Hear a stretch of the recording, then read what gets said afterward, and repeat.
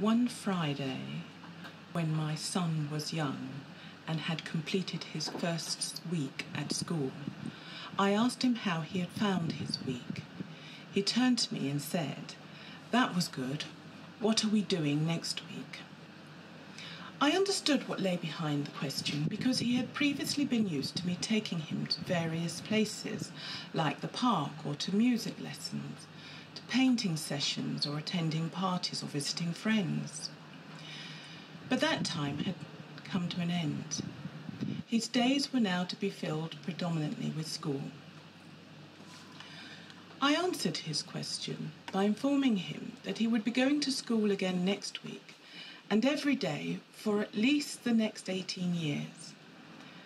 I'm sure that it was enough to send a shiver down his spine, but I'm happy to say that he survived. He has now completed his time at school and is ready for the next stage in his life. But how that time has flown, I remember it as if it were yesterday. The opening 8 verses of the passage we read today has a poetic feel to it, as it tells us that there is a time for everything and everything in its time.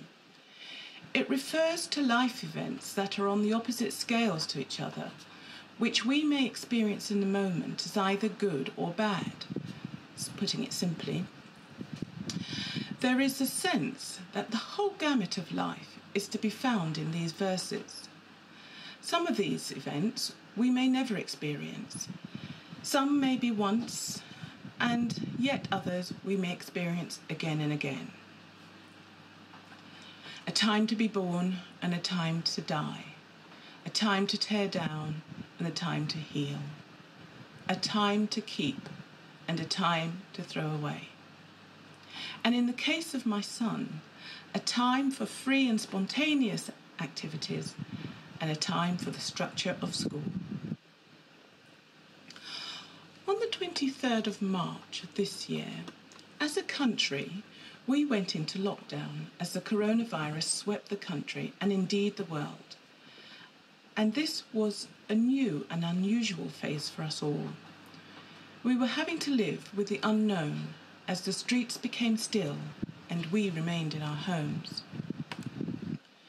Many of us were having to adapt our lives to accommodate the new position that we found ourselves in, and wondering if this was to become our new normal, or if we would return to a time we once knew.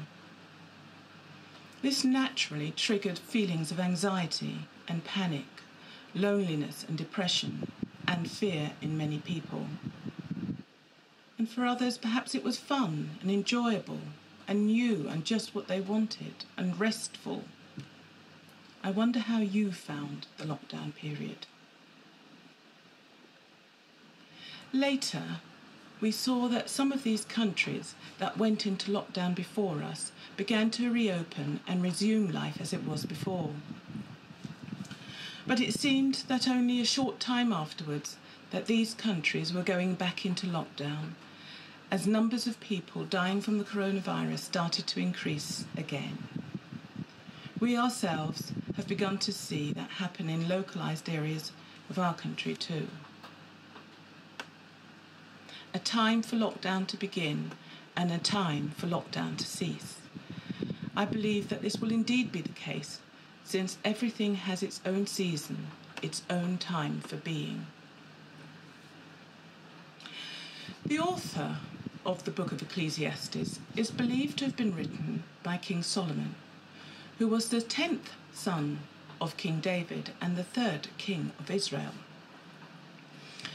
He is also believed to be the author of the Song of Songs and the wise sayings in the book of Proverbs. He was reputed for his wisdom, for this was what he asked of God when he could have asked for anything. God was pleased that he hadn't asked to destroy his enemies or asked for something of a selfish nature, but instead he asked for wisdom that would serve him and others. He was a wealthy man with many wives, as was the custom of the day. And under his kingship, he arranged for a temple to God to be built. He was a man who was close to God at first, but then through his marriages to foreign women who followed foreign gods, Solomon lost his devotion for the Lord his God. At the point where we meet him in the book of Ecclesiastes, he is an old man reflecting back over his life and taking stock of it all.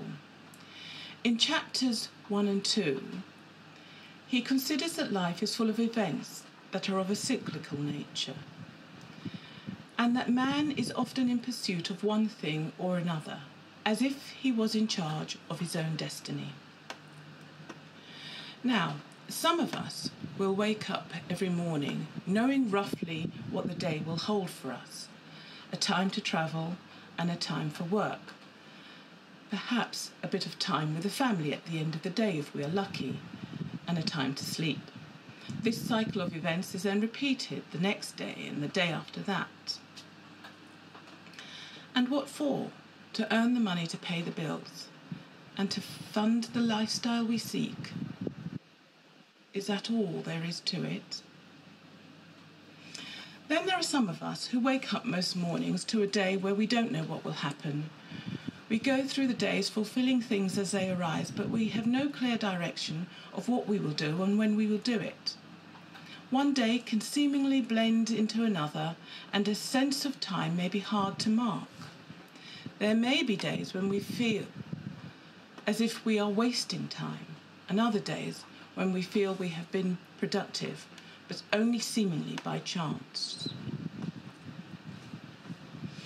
As Solomon surveys his life, he determines that everything is meaningless. All wisdom, all riches, all work is futile, as it takes us nowhere. We still will die, and all that we have acquired in life we will not take with us. We may have been careful in gathering the treasures in our life, only for it to be left in the hands of one who is careless with them after we leave this earth. He ponders, what is the point of it all? We get a glimpse of the answer to this question in verses 9 to 11. Here we read that the Creator God has made everything beautiful and set it within its own divine time. He lies behind all life and places in our hearts the longing to know what lies ahead, yet he does not give us the satisfaction of knowing what is in the future. But we carry the hope of eternity and the hope that we can go through life facing whatever comes our way. Now you may say, but what about the situation we are going, if the situation we are going through is a difficult one, and one where time seems to be never ending, as in the situation when we are mourning the death of a loved one,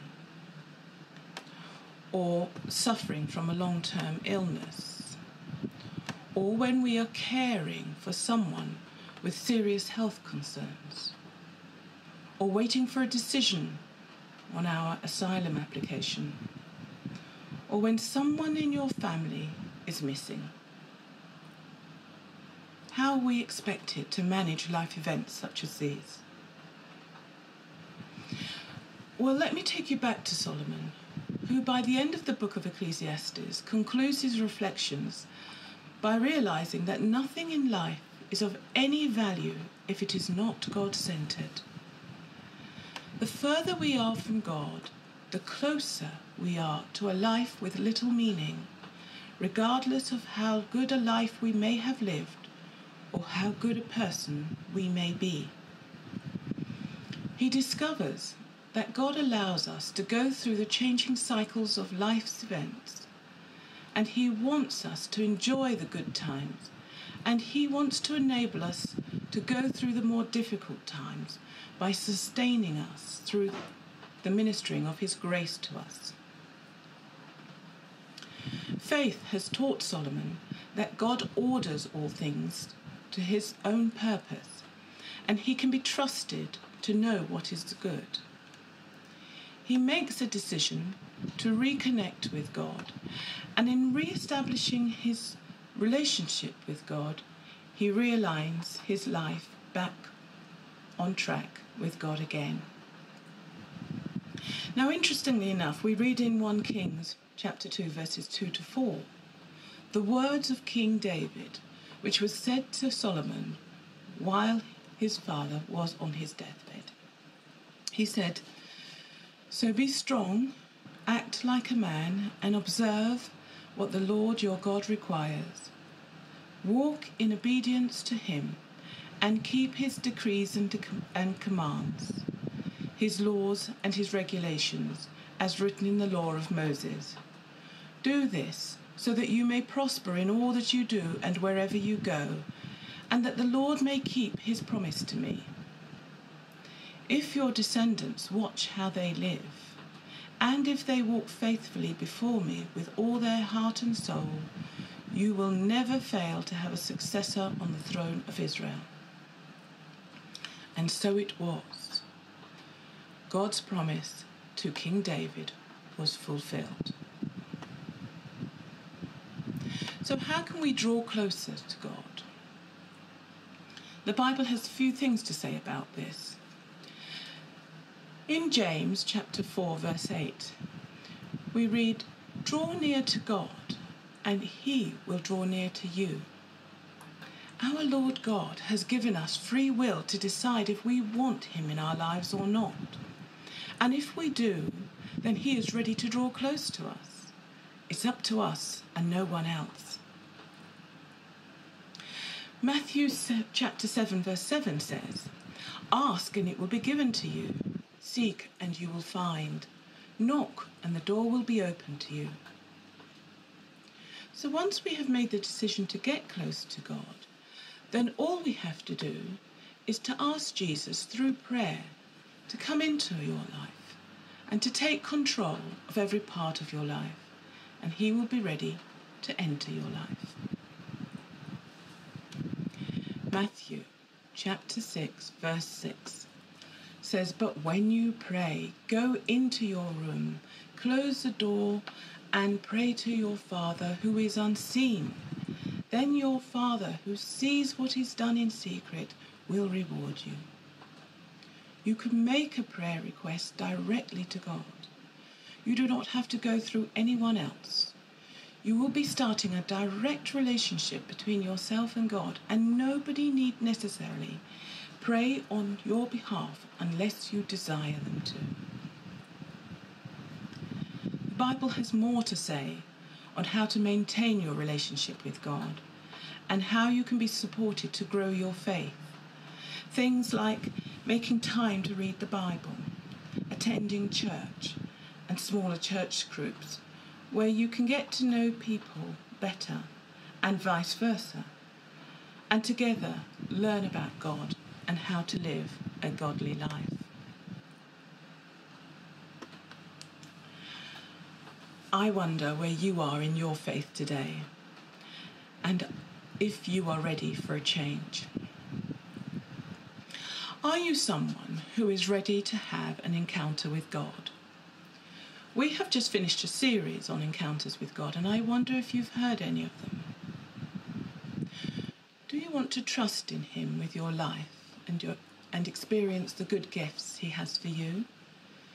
If so, you will find a prayer at the end of this message that you can say or modify if you want, and then say, wherever you are, to begin your journey, and then please stay in touch with the church and listen to our services so that we can continue to support you as you begin this wonderful journey. If this is not you, are you someone who, like Solomon, was once close to God, but over the years has drifted from him? Are you ready to return to God and, like Solomon, re-establish your relationship with him again? If so, why not start that relationship again today by relying on God for all situations in your life from now on? Please don't let the time pass you by. Now It's a season for change. God bless you all.